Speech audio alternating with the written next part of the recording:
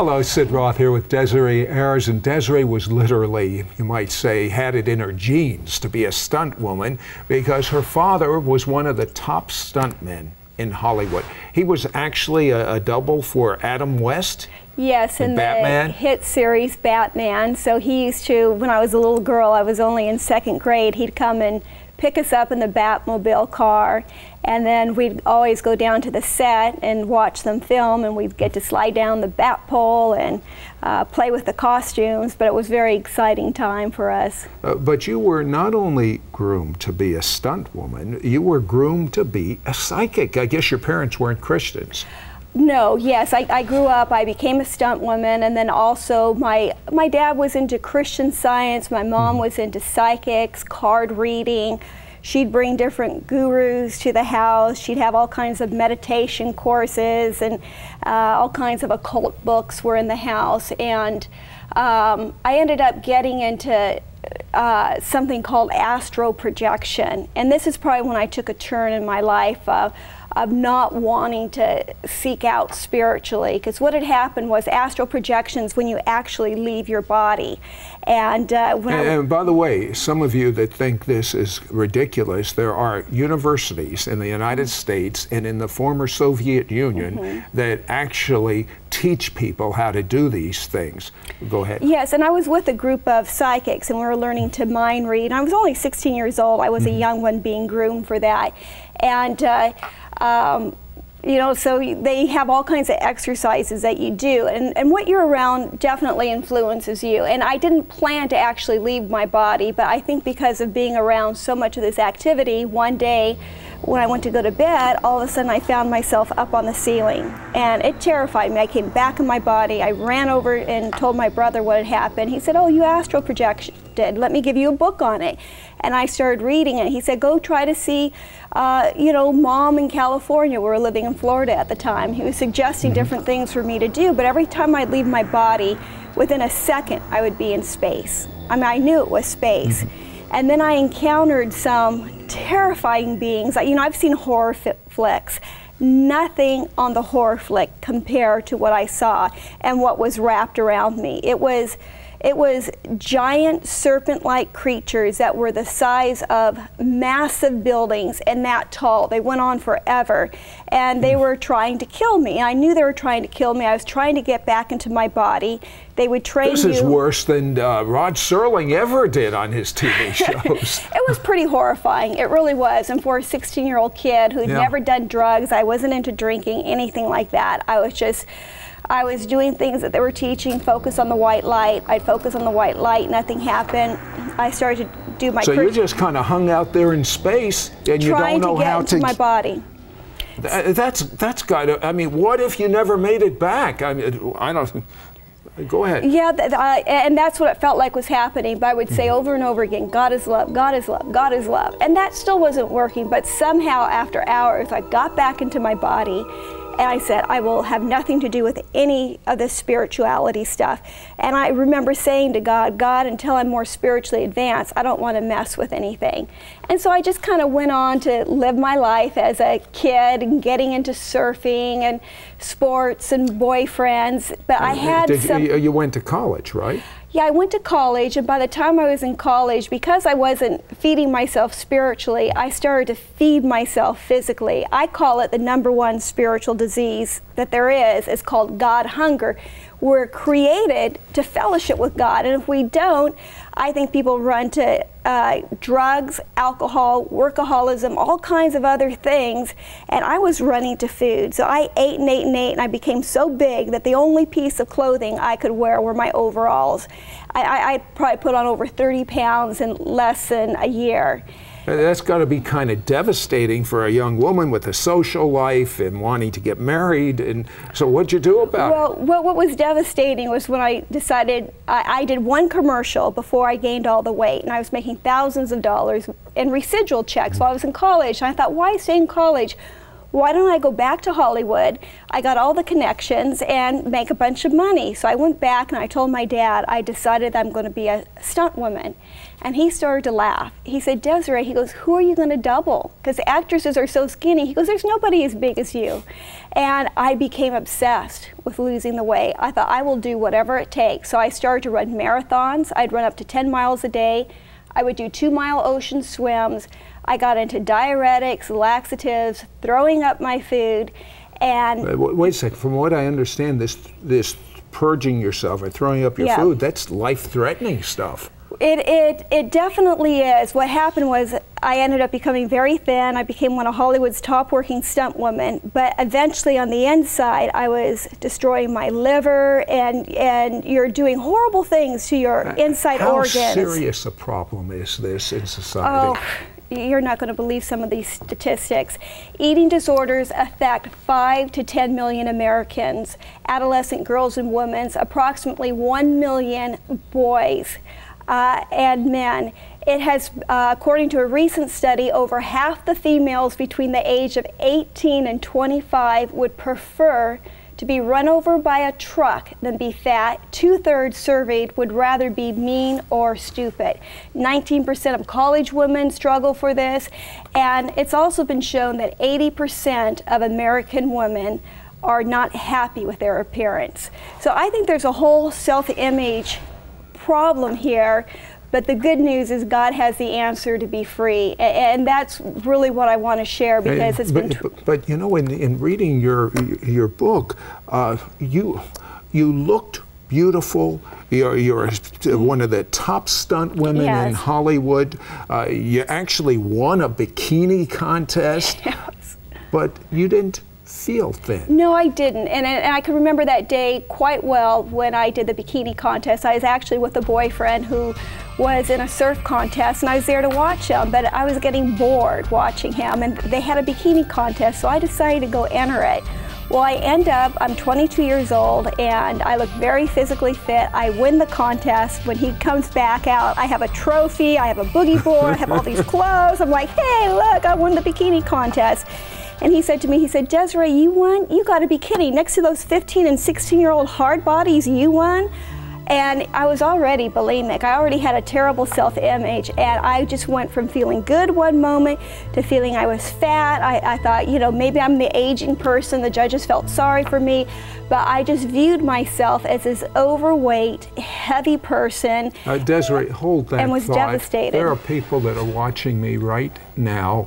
Either you or you know someone in this situation, and I tell you that addictions of food are just one of the things that try to fill that void inside of us. There are addictions to drugs.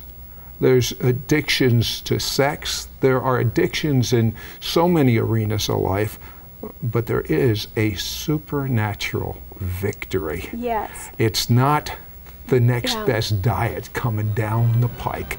Don't go away. We'll be right back after these words. Hello, YouTube. Mishpacha. Mishpacha is a Hebrew word. It means family. This is Sid Roth. Welcome to my world, where it's naturally supernatural. If you've been blessed by this show, please subscribe. Then click the bell so you won't miss a single episode of It's Supernatural.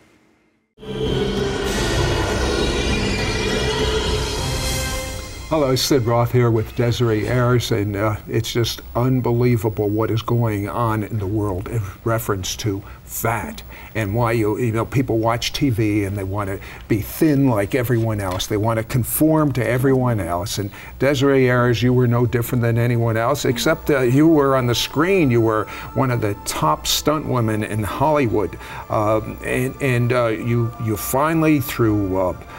Purging yourself, you're bulimic, and I mean, really life-threatening things. You got thin, and you became a top Hollywood stunt woman. Your social life wasn't so terrific. You had an alcoholic boyfriend that was abusive. Yes, I was being beat up at the time, and I really hit an all-time low. I think when women get themselves in abusive situations, they're so embarrassed about it. I didn't want my family to know, because I know they think, how did she get herself into this? And he had threatened that if I left, he'd kill himself, and I didn't want his death on my hands. And so I stayed until the abuse got so bad, I thought, you know, it's okay if he kills himself. And so, I know that sounds horrible. So then I thought, I'm going to get out of here. But then he threatened to kill me, and I wanted to live, so I stayed. But the abuse got so bad that I did not care if I lived or died. And that's when I made the escape from my life. And I spent 6 months of my life living at one friend's house to another, to another, to an apartment, to a hotel, trying to escape this. And I was also in the, you know, the bulimia, anorexia, starving myself, not eating for 10 days at a time. 10 days at a time? I'd go 10 days without eating. And how did you have the energy to be a stunt woman? Well, I would check myself into fasting farms, and I would just stay there and fast. And I'd pretend but you went to acting school. I want you to tell me well, about this that. was a big change. When I went to acting school, I met this guy, and I just became crazy about him. Now this guy is right here, Mel. This is my now This is the husband. one you became crazy about. Did he know you were crazy? Did you know she was crazy about you, or just crazy? No, I had no idea. I was kind of, you know, just trying to take acting classes, and I had a really powerful experience with God, so I was just trying to keep my focus on what I was doing. And Desiree was walking around as a little beach bunny in the class and trying to get my attention, and I just... Were you really trying to get his attention? Oh, absolutely. Why? Well, I wanted to marry him. You didn't know him. I know, but I called my mom. I said, I met the guy I'm going to marry. This is it. He's the one. I was just crazy about him. I just wanted to marry him. So I would... So was he interested at all? No. How were you dressing back then? I was dressing in leopard skins, low cut, high cut, trying to be all, you know, trying to get him to look at me. And he... Did you know she was trying to get you to... He would turn his head away. Yeah. Desiree, there was more cotton in the top of an aspirin bottle than what she had on her figure. So we would just go, oh, here she comes again. And I just try to keep my focus on what I was doing. You know, I just... God had made a difference in my life, and but Desiree is a wonderful person. She had a bad self-image at the time, but on the outside, she was sweet and wonderful and kind, and she had all those great qualities. She just didn't see herself like that. Okay, Desiree, you know, somehow you know that you're going to marry this man. He doesn't know it. In fact, he's not showing any interest in you whatsoever. Not at all. And one day your cousin invites you to go to church. You're not even a church type person. No, why did you go? Well, I said, immediately when he said church, I thought of Mel, and Mel carried a Bible. So I just thought of him. So I said, what kind of church is it? He said, Christian. I thought, okay, that's good. And I said, well, where's the church located? And I thought, if he says Westwood, that's where Mel lived. I knew everything about him. I was a stalker, basically. So I thought, if he says Westwood, I'm going. He said Westwood. I said, I'd love to go to church with you Sunday. But I had never been in what's called a spirit-filled church, where the presence of God is. I'd been to everything. I mean, I'd been to Catholic churches. I went to Temple Friday night. I went to all these different places, but what I walked into was the literal presence of God. And during their worship, I'm crying. I don't know why I'm crying.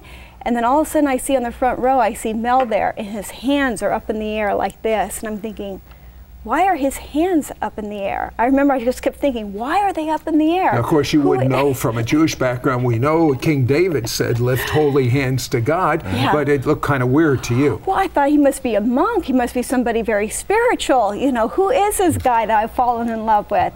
But then afterwards, we ended up talking, and I think it was just our second date was to Crenshaw Christian Church with Dr. Fred Price, and from there, a couple weeks later, we were in a car off to Vegas and got married. That fast, Mel. Yeah, we don't tell people to do it that way. Yeah, we don't recommend that. But okay, so you're off on your honeymoon, and what was going on with this purging yourself and weight control? And well, I kept it hidden from him until about 3 months into the marriage. And I think that's one thing, when you have the Holy Spirit, there's like conviction that started to happen. And I felt like, and I think this is the first step to be free of any type of addictive behavior. The first step is you tell someone. And I think this was a big part of my recovery process, because I told Mel, I said, I was throwing up my food that night. He came home and I was crying. I said, this is what's going on. And he said, Desiree, we're going to pray. And wait a second, Mel. I mean, she was holding this back from you. You barely knew her. You're married. Well, why are you being such a nice guy? I didn't, you know, she had said I'm an anorexic and bulimic, and I'd never heard that before. I didn't even know what it was, so I thought, I don't even know what that is. Well, whatever it is, let's just pray. God will answer prayer. And so I led her in a prayer, and she didn't know how to pray. I told her to pray. She didn't know how to pray, so I said, okay, I'm going to pray, and you just agree with me. You say amen, and I agree at the end of the prayer. And so I prayed and just asked God to go into those places in her soul that needs healing and restoration. You know, everybody's broken inside. They have a hunger for God, and he did that.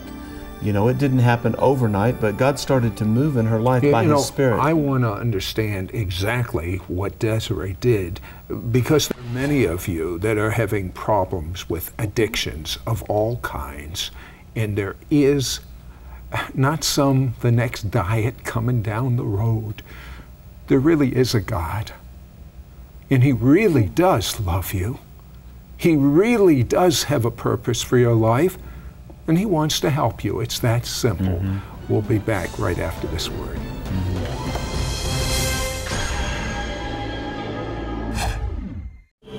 We now return to It's Supernatural. Hello, Sid Roth with Mel and Desiree Ayres. And Desiree is, or was, one of the top stunt women in Hollywood, but she ran into a problem. She was grossly overweight. This is a problem that many men and women have throughout the world. And so she isn't proud of it, but she did this purging. What's the definition of bulimic and anorexic? Anorexic's where you don't eat, you starve yourself, and bulimia is where you throw up your food, you do diuretics, you purge what you eat, you overeat, then you get rid of it.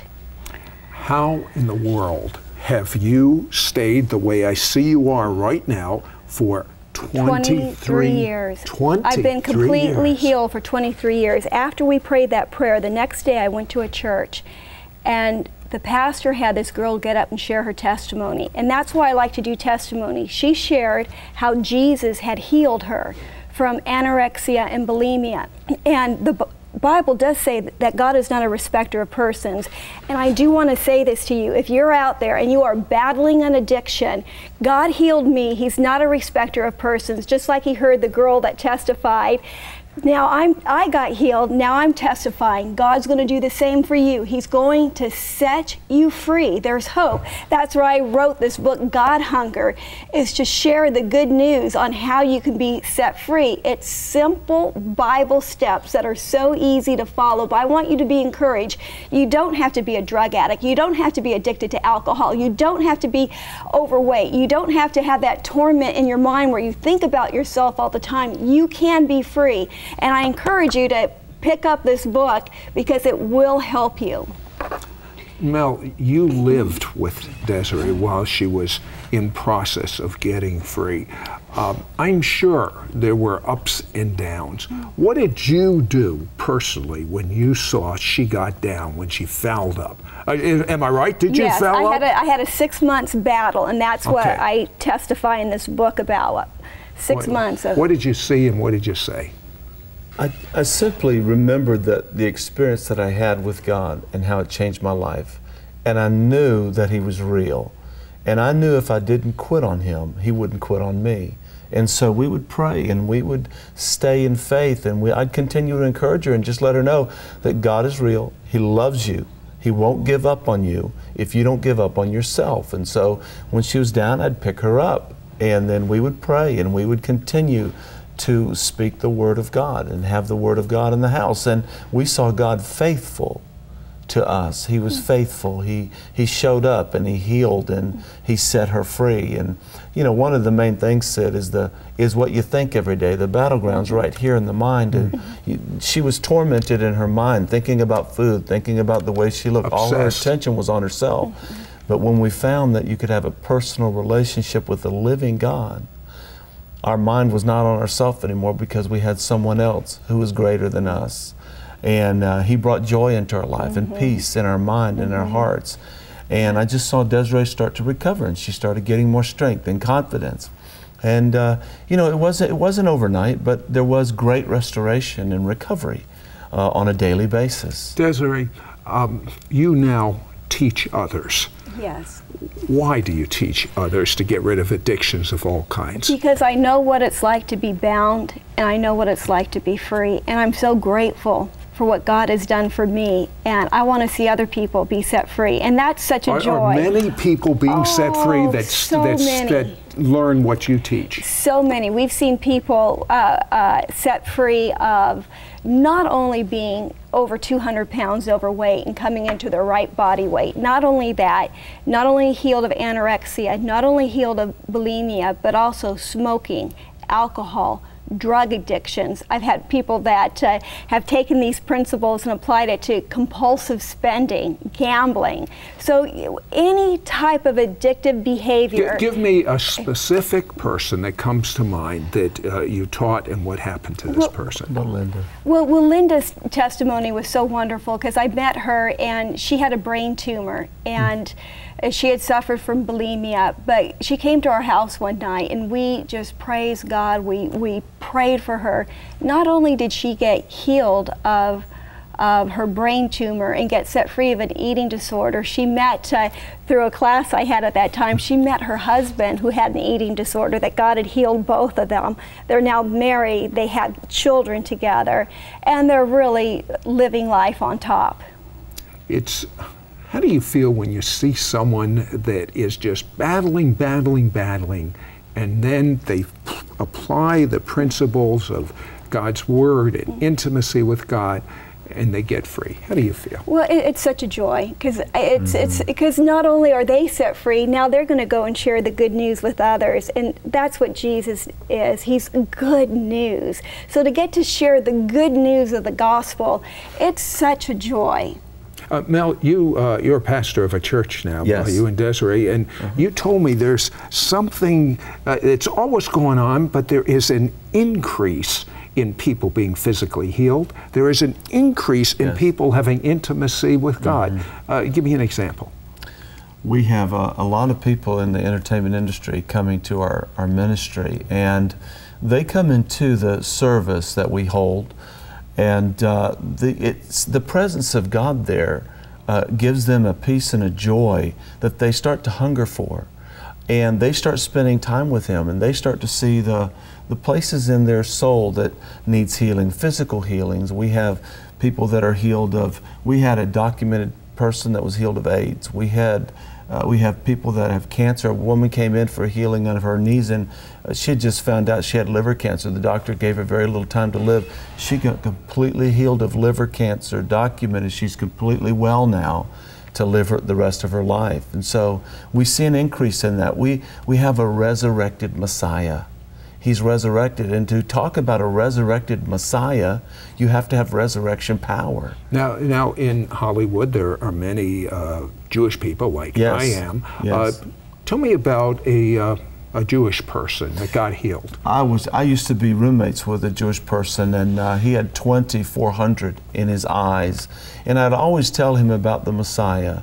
And he told me one day, he said, "If the Messiah will heal my eyes, I'll believe." And in 7 days later, he had 20/20 vision.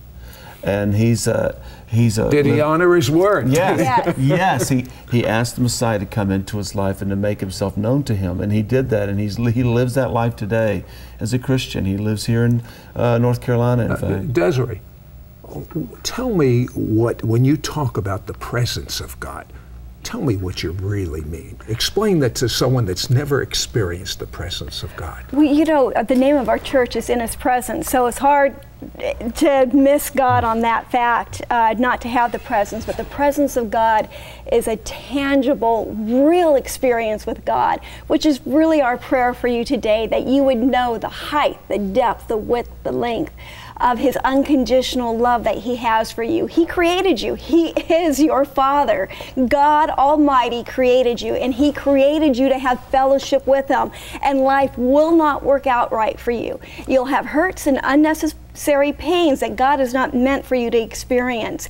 But it's so important that you have that intimate, real tangible. You can feel Him. You can sense Him. He's created angels to guard and protect you. He's an amazing God. Desiree, can I confess something to everyone? And I'm going to do this on international television right now. I am addicted. I am addicted to want more and more of God's presence. There is not a close second. And I understand what Mel and Desiree are talking about, because His presence is pouring through the television right now. It's His love. His presence is His love. And right now, if you believe that Jesus died for your sins, and you repent of your sins, and you ask Him to live inside of you and be your Lord and Messiah, it's done.